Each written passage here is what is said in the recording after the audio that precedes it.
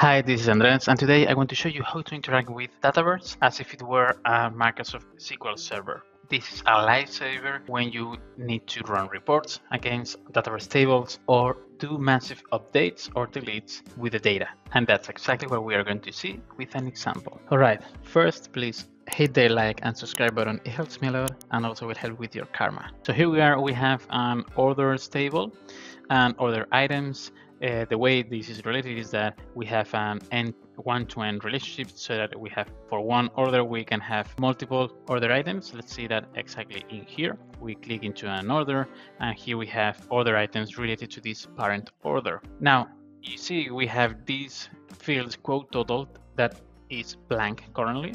This is true for all the orders that we have in the system, and this should be the sum of, for the order items, all the children records, the sum of this column line item total. Now for the newer orders, we can have a Power Automate flow that will calculate automatically this number based on the children items, and this is a common practice. So for example, when we detect a change in one of these columns for a particular children item, child item, then we calculate for the parent the sum of the whole column and put it into this field. Common practice. But now let's imagine that you are in a productive system and you have thousands of records where, okay, yeah, the new calculation is going to work for the new records, but what about the historic values? The records before you added that additional functionality. So how are you going to update this column with that calculation? Well, you may think of building a Power Automate flow. Wouldn't recommend that because it's going to take a lot of time doing that, prone to errors, and also you are going to hit, maybe depending on the volume of data you're working with, you may hit some limits, API limits. We'll see that in a next video, hopefully, if you don't create the flow carefully. Another out-of-the-box solution would be using this functionality open with Excel Online, and this comes very handy to edit data in bulk. However, for this particular scenario, won't help us because this quote total depends on children items. So what I would do if I didn't have any other tools would be to use the export to Excel static worksheet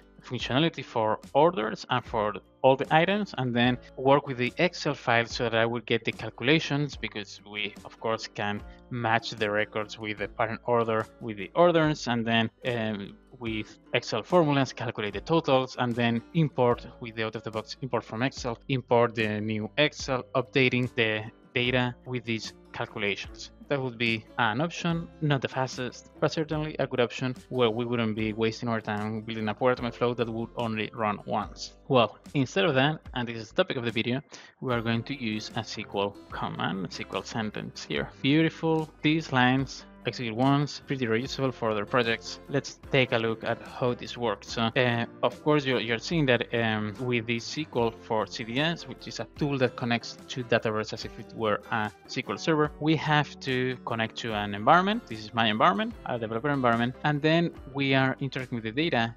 Take a notice here that we are using the logical names of the tables and the columns. If you don't know how to do that easily, you can here, for example, if you go to inside a record, there's this plugin, Level Up for Dynamics 365, that you can take a look at the logical names very easily.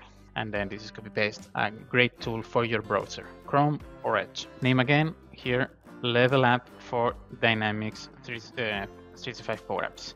Alright, so let's go back to XRM Toolbox and the SQL4CDS tool. So what we are going to do here is basically do the update, and we have to update this column, the quote total, and the quote total is going to be the sum of this line item total column as we saw, and basically this is it. So the set sentence can have subqueries just as this one, and this is a subquery where we are getting the data from the order items. If we execute this, let me go back here, orders, you see it's empty. If we execute this now, important is confirm dialog, because probably we are going to be working in prod. Just to all, of course this is going to be fast because there are only 6 records, and if I hit refresh, boom, you got the calculation ready in here. It's here with the sum of this column for the children items.